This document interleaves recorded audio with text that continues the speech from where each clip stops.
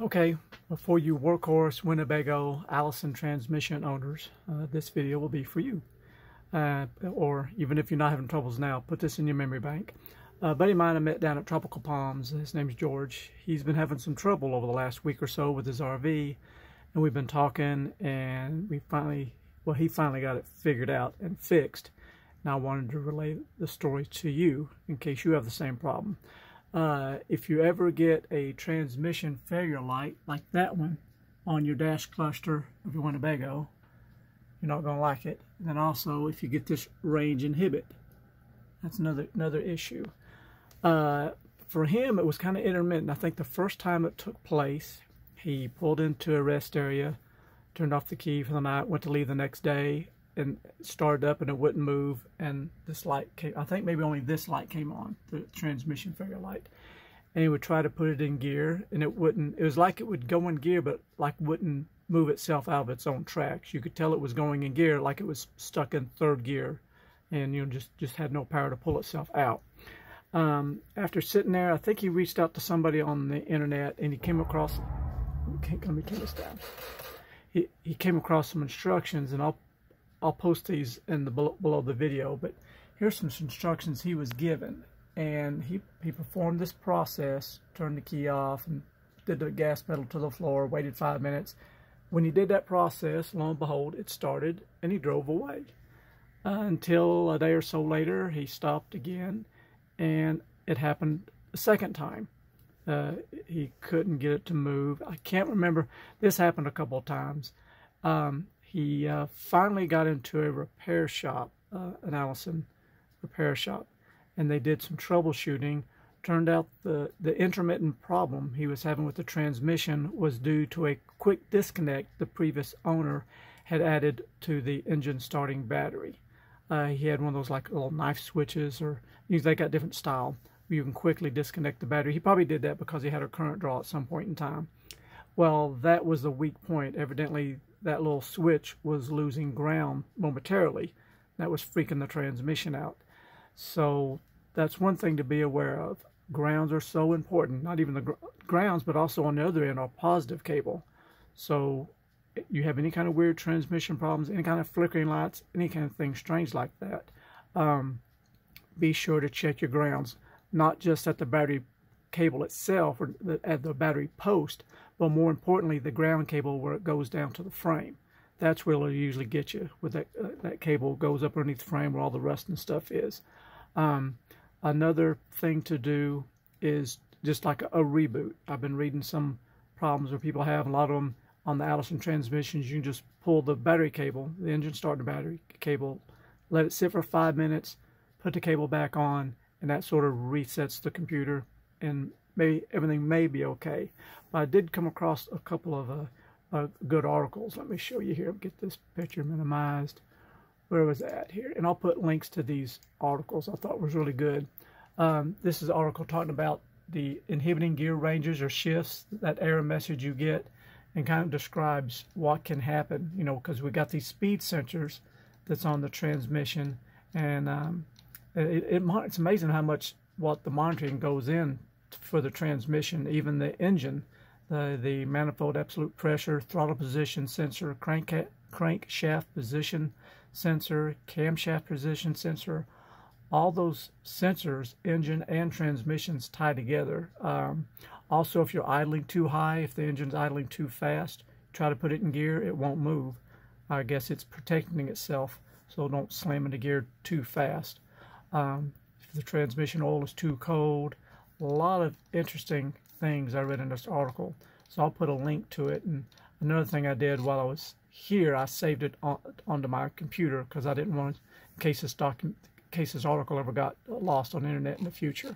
So that's a tip for you. If you need to print something like this, I do this all the time. You go like File, and then Print. And if you have like a program, like I use Foxit Reader PDF printer.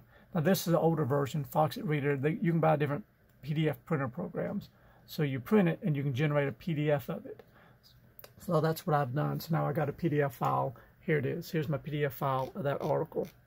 So I've saved it to my desktop. So if I need to refer to it in the future, I've got it. That's a handy little thing to have. But that was a great article, I thought. And also, there's another problem child, is they call it the Nsbu Switch. And you'll see these on our Allison 1000 transmissions, 5-speed, and I guess also on the 6-speed. You'll see these on the driver's side of the transmission. I think there's two different styles. One's got 2 connector if you're 2004 or later, or the 2005 I think they changed them at that point, made a 1 connector on them.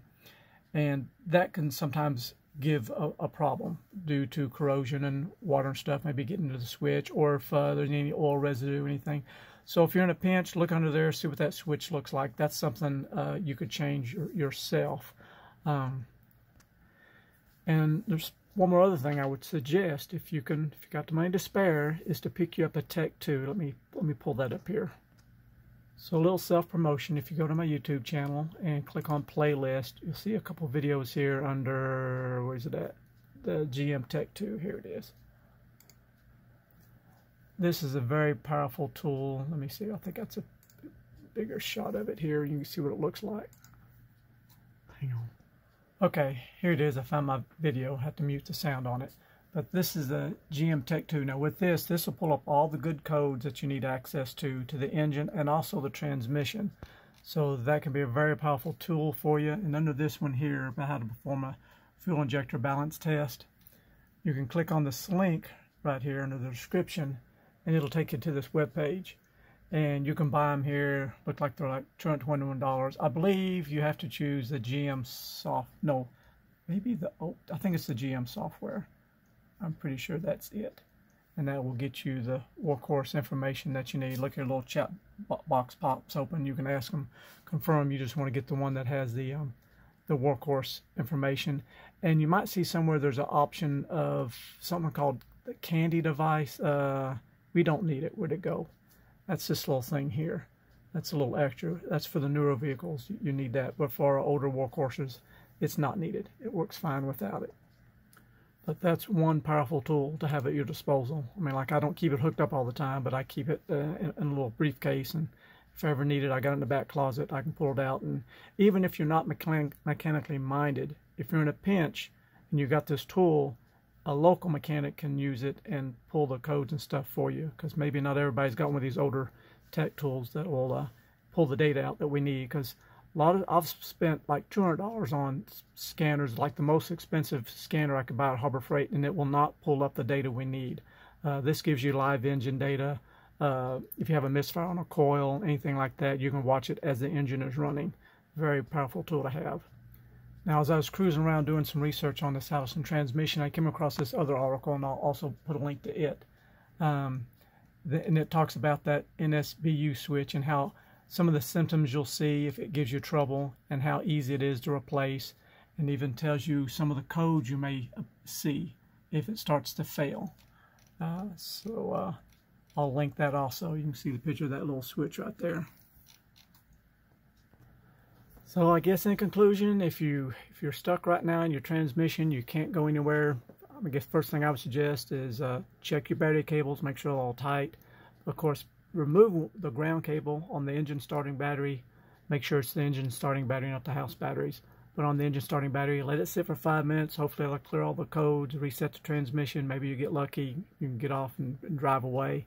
Or take a peek under the transmission. Look at that picture I showed you a while ago. Where'd it go here on that shift thing? Yep, here's a picture of it mounted on the side of the transmission. Take a look at that. Look at these connectors. Make sure they look good. There's no oil or anything on them. No loose wires. You know, maybe there's something visual you might be able to see and be obvious that you can get yourself out of a bind, get yourself back on the road. And I also would suggest taking the time to read this article here. And there might be some more articles here on this website, because it's called gearsmagazine.com.